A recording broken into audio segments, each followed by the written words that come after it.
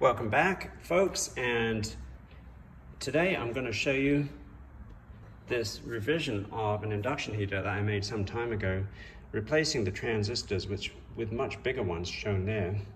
Those are larger IGBTs to get resonance going in this tank circuit here, which resonates around 40 kilohertz.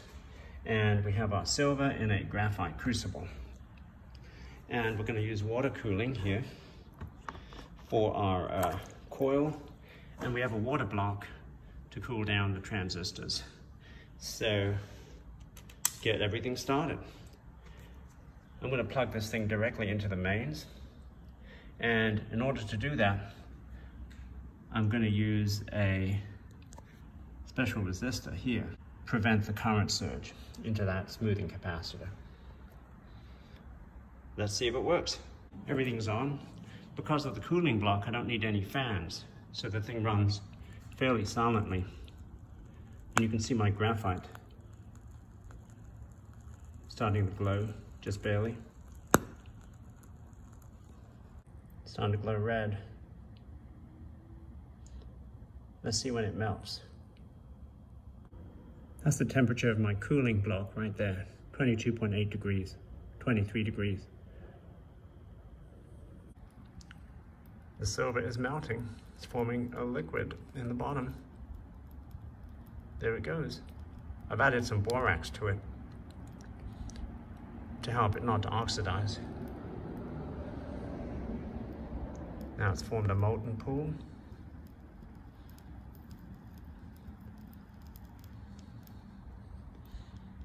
As you can see there.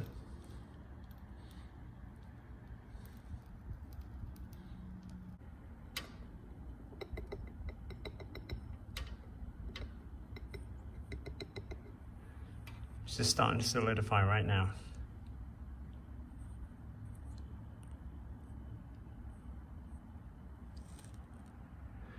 So on this test run, this thing works pretty well.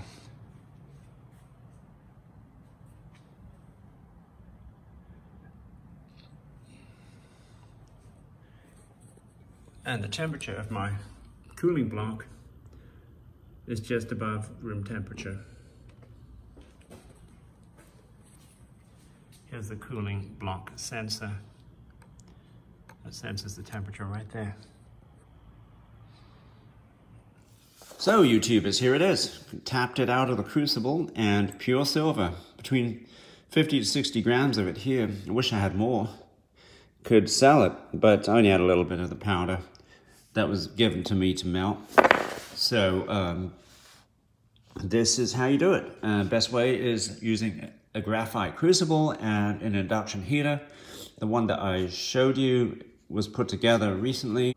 If you're interested in how I made that induction heater, if there's enough interest, I'll put something together and create a web page for it. Anyway, keep on experimenting and peace out.